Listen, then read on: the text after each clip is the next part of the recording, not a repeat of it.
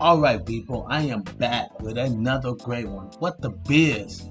And yep, today I just have to deal with us. It's all about the knowledge, people. What the biz is going on in the world today. Yep, and I'm gonna just get right into it. I ain't gonna talk much. Here we go. Ciao. The controllers of this planet have been put in a position of power by us. We have kind of really allowed them to take control of us. The technology and information about ancient civilizations and ETs keeps them in power. The less we know, the more power they can hold over us. They won't let us advance into things like zero-point energy devices. They won't let us use different types of technologies that can make our lives a lot easier. They suppress and oppress that information and then create their own breakaway civilizations on other planets, negotiate possibly with other ET civilizations, keeping everything totally secret from us. But there will come a day when all 7.5 billion of us will wake up consciously to the next level, and we will find a way to join together and unite and take back control of our planet. Wow. Wow. I am stuck. I hope y'all took that in. They won't let us advance into things. Words have power. And this is why we call it spelling, S-P-E-L-L-ing, because we're casting spells. Every word we speak literally casts a spell. Every book you read is casting a spell. Even when you pray, you're trying to cast a spell in your favor. So words have power because they create a vibration, and that vibration and frequency has control over the ether. It's already been proven.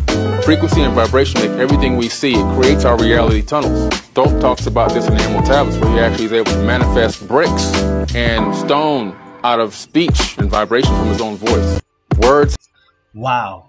Now, words are power, because I am a freaking advocate of what you speak unto the world will come back unto you. How you look at the world will look at you. How you smile on the world will smile back. It's energy. You're casting a certain vibration out there. You're putting a spell. So when you're speaking things to the existence. Like, I want 1 million subscribers on this page.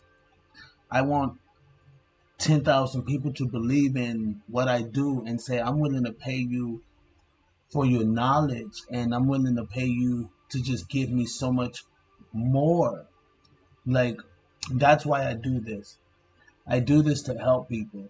You know, yes, I want to feed my family and all that great things, but feeding my family is a bigger picture of the passion of why I'm doing this.